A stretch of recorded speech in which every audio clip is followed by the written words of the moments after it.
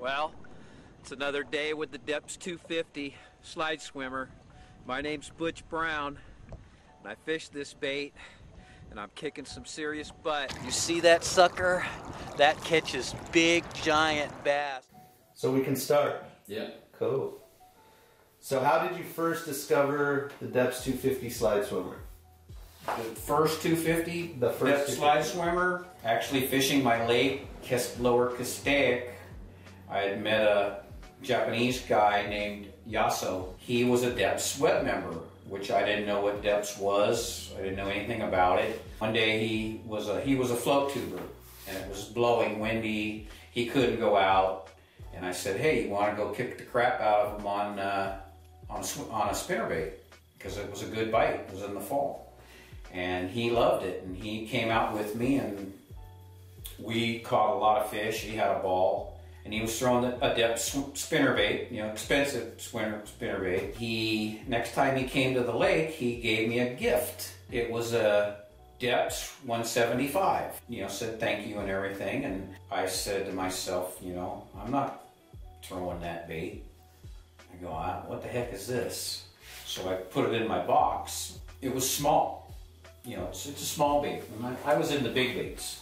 I told him if they make a bigger one someday that I would fish it. Later on that year, I think that the Deps web members, their time for their baits to buy is in October or August, end of that month. You got 30 days, I think, to order some baits that are coming out. And he says, the Deps 250 is going to come out. And I asked him what that was, and he goes, it's big. He couldn't speak good English, but he goes, it's big. And I go, they got a carp color? They got a trout color? He goes, he goes, yeah, they got Japan trout, they got carp, biwa, and kata. And I'm like, what are those? The trout, just looked like trout. Well, the trout was a neon colored trout. It wasn't like our trout. Japanese version, a little more flamboyant, I guess you could say. The biwa looked good. He showed me pictures of everything. And he had the carp. And the kata was just not for me. So I say, he goes, you want one? And I said, yeah. I go, how much are they?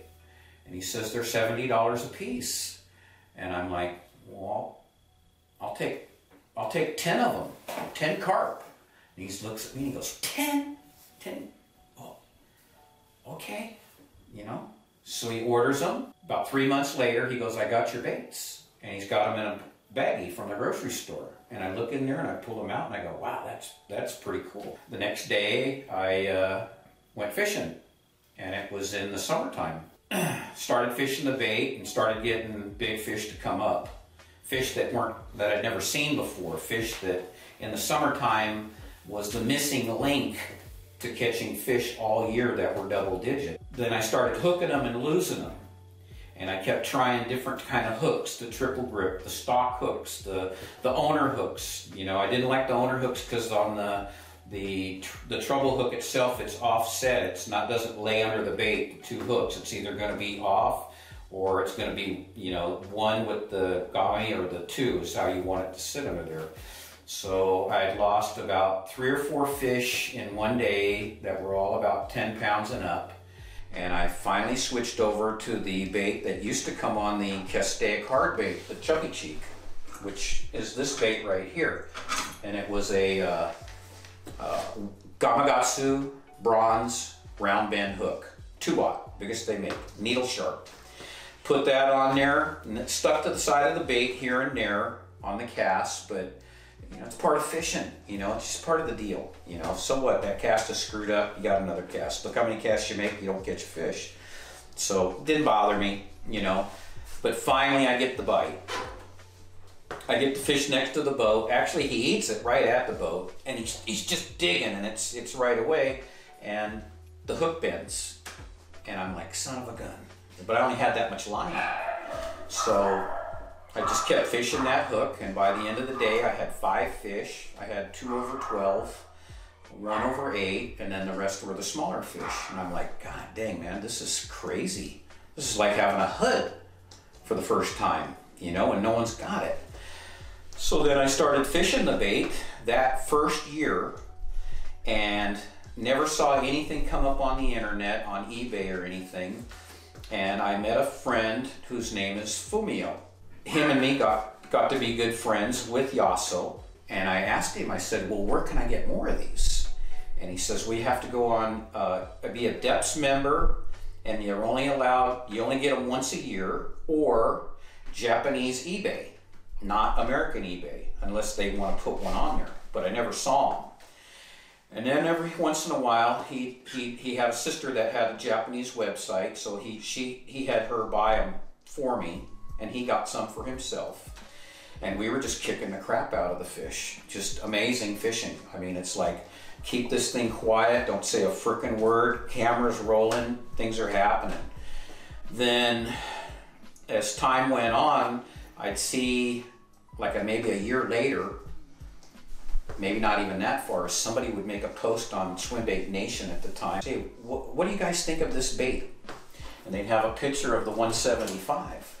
Well, I'd keep track of it to make sure that it didn't get out of hand and people would say anything like, you gotta have it, you gotta have it.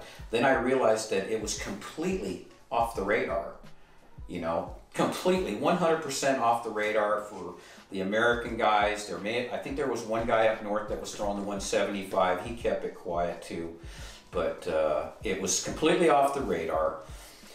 The first year I had the bait, I had between combination of a Huddleston and the 170 or the 250, I had my second year where I broke 100 fish over 10 pounds in 1 year. I had 107.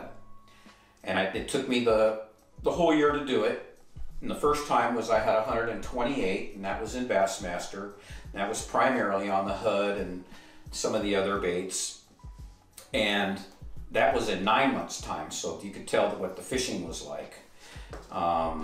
But my average year for like the last 20 years of throwing swim baits, I'd average 40 fish to 80 fish a year over 10 pounds where I was fishing. And there was no reason to leave fish to find fish. I had the nugget here right below my house.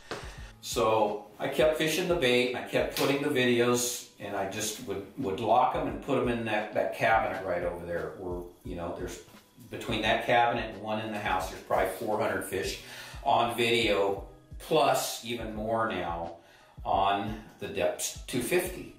You know, that's not even counting my Hud fish I've caught over the years, because I got to estimate between my years of fishing and everything, I've got at least 1,500 plus fish, or maybe even close to 16 over 10 pounds, and a lot of teeners. I mean, a lot of teeners, you know, and the biggest fish I ever caught on video live, you know, was the 19.3, and that was on the Hud. But I could go to any lake I wanted to, Paris, I could go to Diamond Valley, I can go to any lake at any time, and I knew I was going to catch a 10-pound bass, because it was like a locator. These fish had never seen the bait before.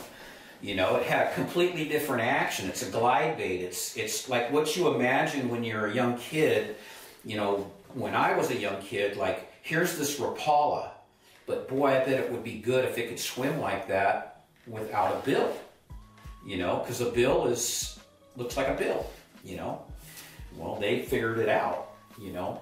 And anyways, I kept them off the market for as long as I could. Anything that popped up on eBay after that, and they were about 60 to 70 bucks. I snapped every one of them up, no matter what color it is. And I did that video of how I started with the Deps baits and lined all the baits up that I had stockpiled. My name's Butch Brown. I fish big bass here in the United States and California, and I just want you to know that I think you make one of the best big bass swim baits that's ever been around. I think it's the future. No one down here is really fishing them. I'm keeping it pretty quiet, but I think it's time to let the cat out of the bag. As you can see, I buy every one that I come across. I've got connections in Japan, on Japan Yahoo auction.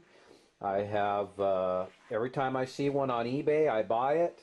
I've got my little stockpile here, but my favorite color of all is this one up here, and it's the Flash Carp. You're coming out with it this year, 2011, wintertime, and I happen to think that that's one of the best baits made.